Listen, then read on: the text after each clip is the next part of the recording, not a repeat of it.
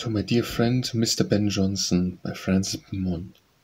It might stand with justice to allow the swift conversion of all follies. Now such is my mercy, that I could admit all sorts should equally prove the wit of this by even work, whose growing flame shall raise thee high and vowel with thy name.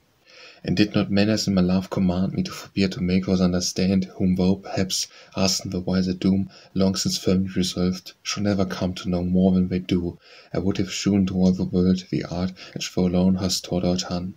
Rules of time, of place, and other rites delivered with a grace of comic style, which only is far more than any English stage hath known before.